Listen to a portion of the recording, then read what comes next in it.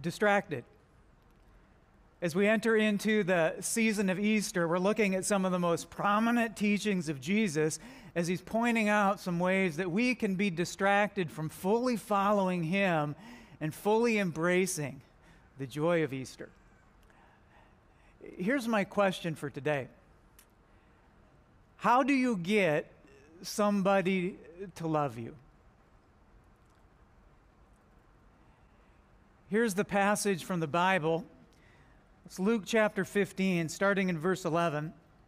Jesus continued, "There was a man who had 2 sons. The younger one said to his father, 'Father, give me my share of the estate.' So he divided his property between them. Not long after that, the younger son got together all he had, set off for a distant country, and there squandered his wealth in wild living." So begins one of the most beloved stories in all of time, the prodigal son. And in this story of Jesus, there are 3 main characters. We got the father, and we have the 2 sons. Now, one of the things we know from the very beginning is that this father, he loves his sons. As we dig into the story today, here's what I want you to be asking. Do these sons, do they love the father? Well, the spotlight for the prodigal son typically goes to the younger son, and we're going to get there, but let's start this way. Let's start with the older son.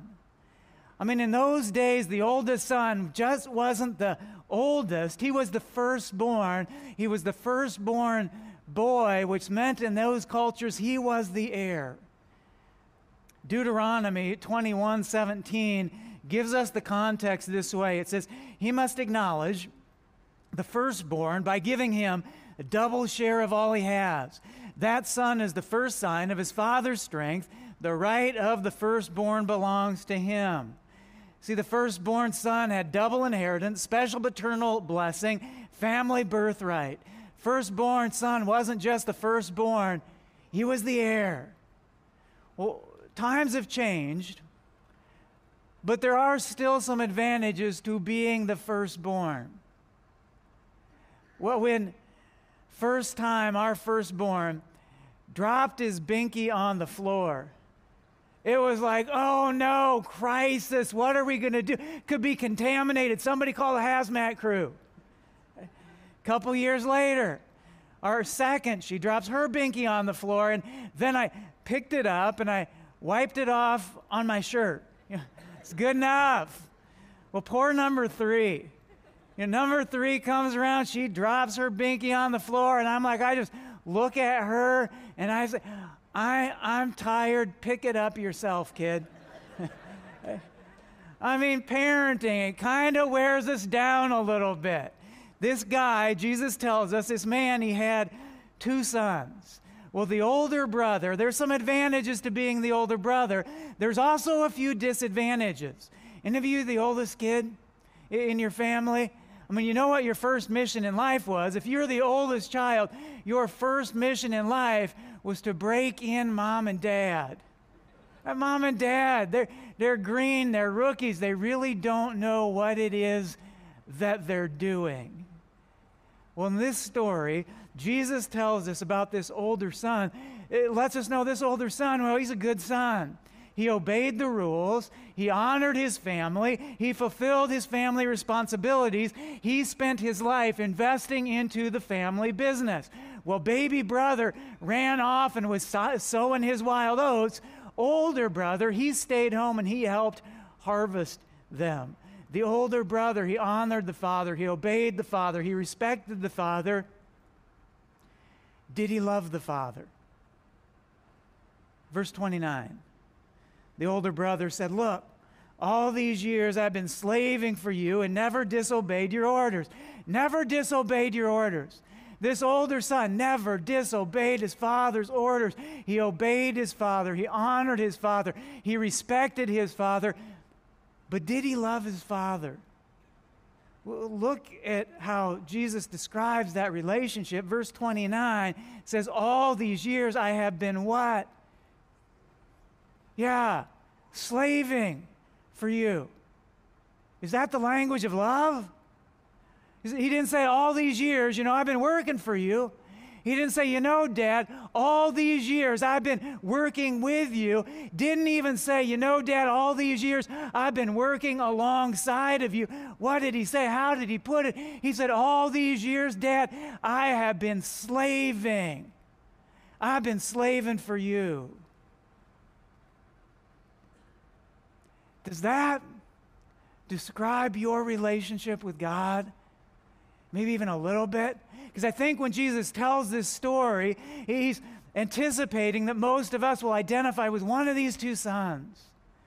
And maybe you can identify with this older son. And the reality is, you're trying to do the right thing, trying to live a clean life, and you're trying to follow the rules. But here's one of the things that happens when we live life that way. Subtly, things can sneak into our subconscious, and we can start expecting things like a payoff. Well, I've been doing all these things for him. Now it's time for me to get a little bit of a reward. For us to start having thoughts, Dad, he owes me. We can get into a state of mind where we actually start to feel a little bit entitled. I did this, so he owes me for that. And this tendency is to get a little bit of pride, to get a little bit judgy, to start to compare with other people, thinking things like, not fair, not fair, not fair.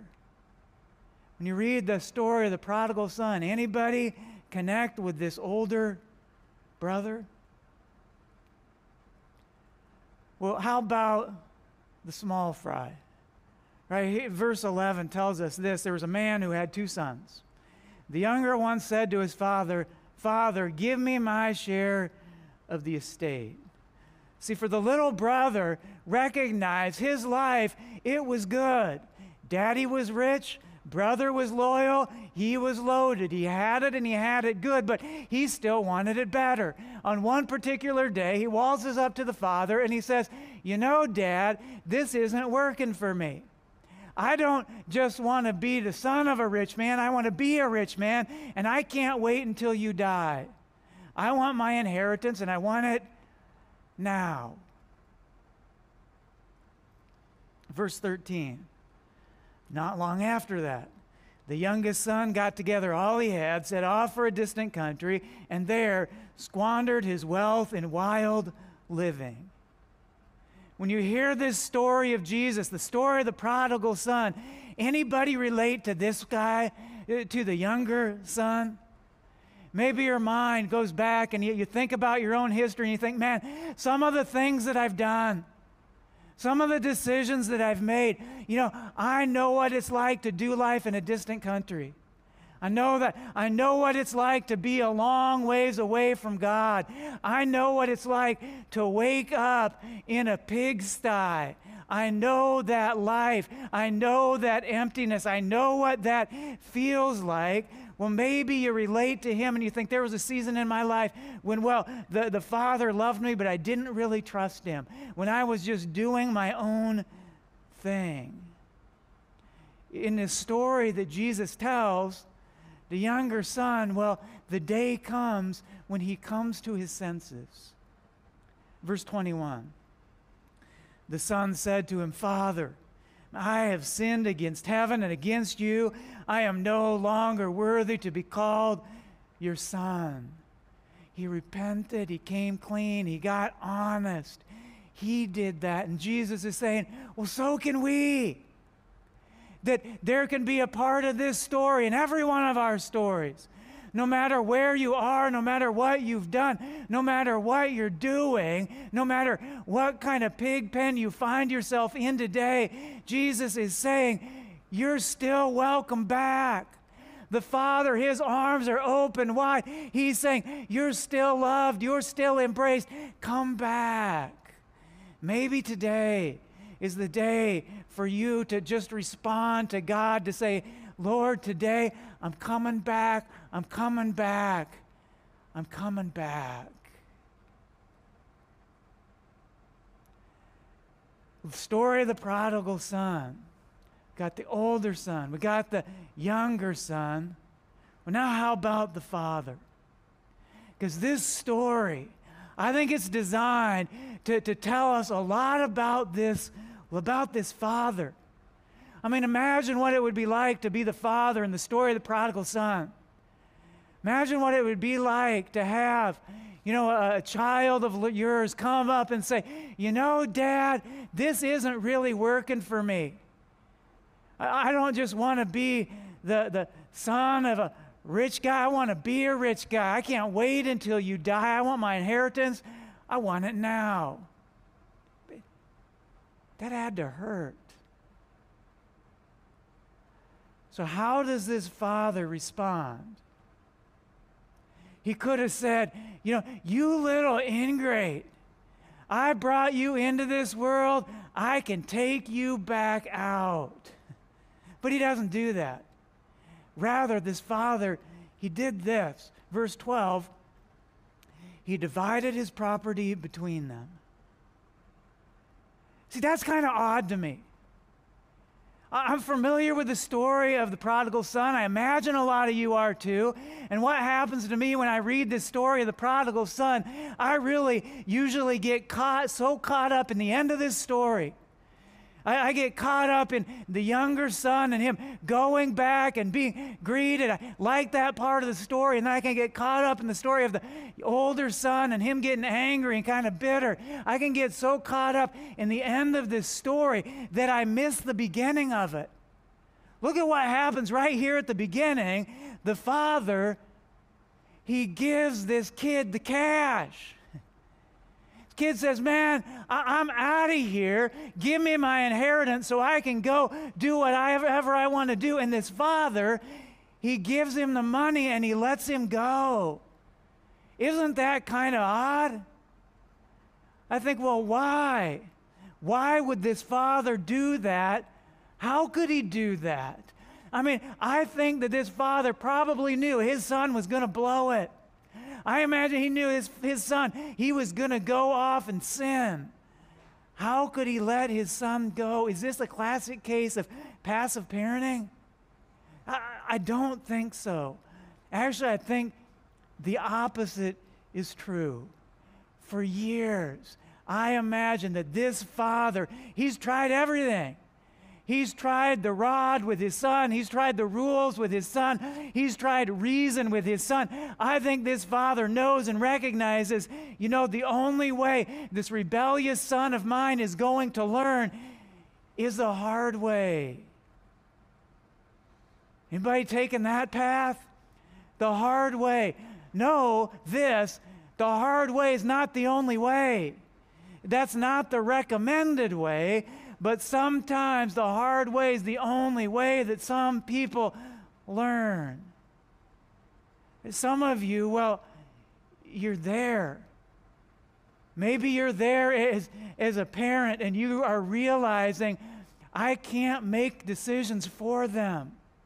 Or maybe it's as a peer, or maybe it's somebody else in your family. You can give wisdom and you can give advice and you can speak truth. But the reality is, I can't make decisions for them, and it's hard and it hurts. So why? What does this tell us about the father? Well, this father, he let his son go. This father, he gave him his freedom. This father, he let the consequences of life do the teaching, because this father, he didn't just want obligatory obedience. This father, he didn't just want forced compliance. This father, he didn't just want imposed respect. What did he want? This father and the prodigal son, here's what he wanted.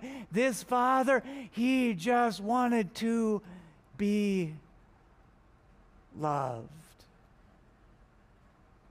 He just wanted his kids to love him back. How do you get that? How do you get somebody to love you? And I want to pause for just a moment of real transparent honesty here to say, me standing in front of you addressing the topic, how do you get somebody to love you? Highly ironic. because I'm about as romantic as this chair over here. Not a great topic for me.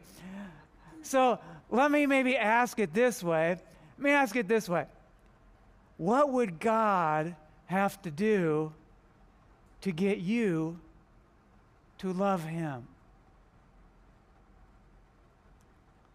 Ever think about that? I mean, what if God would give you a clear miracle? You know, you're driving along, a car from the other side of the road jumps the median. It's headed right towards you. You don't have time to move, to get out of the way, to slow down, to stop. All of a sudden, a hand comes between you and this car, protects you. It is a clear miracle, no other explanation. How would you respond to that? I mean, for me, if I would get a very clear miracle from God, I would certainly believe in his existence. And I think I would probably be really thankful to him. But would I love him? Or what if God were just to show up? Sometimes I'll have people say, man, I wish I could just see God. I wish I could just know for certain that he's right there with me. I wish I could see him. What if God did that? What if he just revealed himself to you? How would you respond to that? Well, we don't really have to guess. Look at how he revealed himself in the Bible to Isaiah. Isaiah chapter 6, we see this. Isaiah said, I saw the Lord seated on a throne, high and exalted, and the train of his robe filled the temple. Above him were seraphs, each with 6 wings. And then in verse 3, and they were calling to one another, holy, holy, holy is the Lord Almighty. The whole earth is full of his glory. At the sound of their voices, the doorpost and threshold shook, and the temple was filled with smoke. How would you respond if you experienced that? You know, if I were to witness the glory of God, I imagine I would drop to my knees. I would be in awe of him. I would have a very great respect for him, but would I love him? What would it take for God to get you to love him? What if he were to pamper you? What if he were to remove all of your problems and give you a life of ease? What if he removed all your challenges and difficulties? If he parted all your Red Seas? If he slayed all your giants? How would you respond to that? I mean, I think if God gave me a life of leisure, I'd stick with him. I'd stick with him like a dog on a bone. You know, I'd be in it for the goodies. But would I love him? What would God have to do to get you to love him? You know, what if we kind of misunderstand God? What if our preconceived idea of God's goal isn't really his goal? What if God's goal isn't to get us to obey him? What if God's goal isn't to get us to respect him? What if God's goal isn't even to get us to believe that he exists? What if God's goal is to get us to love him? How would that change things? What could he do? What could he possibly do? See, I think that's the best explanation for why God did this. Isaiah 9, verse 2. The people walking in darkness have seen a great light. To those living in the land of the shadow of death, a light has dawned. In verse 6, for to us a child is born, to us a son is given, and the government will be on his shoulders. And he will be called Wonderful Counselor, Mighty God, Everlasting Father, Prince of Peace. What would God have to do to get you to love him? How about the most powerful, the most holy, the most awesome being in all of reality, the one who has no beginning and no end, the one who can create a universe with but a word, the one who was and is to come. How about him becoming a human baby, helpless, dependent, needy? Why? Well, so he could do this. The cross. You know, the season of Easter, let's not forget. Let's not take him for granted. Let's not overlook Easter. Unlike any season, shows us not only what God says, it shows us what this God of ours has done. He has served, he has sacrificed, he has gone all the way to the cross. Why? He gave his life to forgive our sins. It doesn't end there. He was resurrected so that we could have his power to do life his way. He puts it this way, Romans chapter 5, verse 8. Let's read this together. Join me. But God demonstrates his own love for us in this: while we were still sinners, Christ died for us. Why? He tells us the why. He flat out gives us the reason for this Easter season, to demonstrate his love for us. I can honor a God who knows my future and who knows my past. I can obey a being whose authority knows no bounds. And I can respect a being who holds my life and death in his hands. But a being who does this, 1 John 3:16, this is how we know what love is. Jesus Christ laid down his life for us. What do I do with that? See, me, I can love a God like that. You know, the one who created the whole works. If he wanted to, he could demand my obedience. He's got more than enough power. He could demand my respect, but he doesn't do that. He doesn't do that because he doesn't want that. What does he want? He doesn't want your obligatory allegiance. What does he want? He wants your heart. He wants your love. He wants your trust.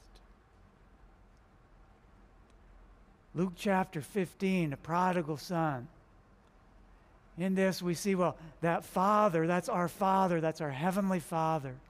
And he loves us deeply, dearly. We're always welcome. His arms are always open wide. And not only does this Heavenly Father love us, there's also this. He also wants us to love him back. Wow. My love matters to him. He wants us to seek him, to pursue him, to follow him, to spend time with him, to talk with him, to share with him, to trust him. What would God have to do to get you to love him? Hasn't he already done that?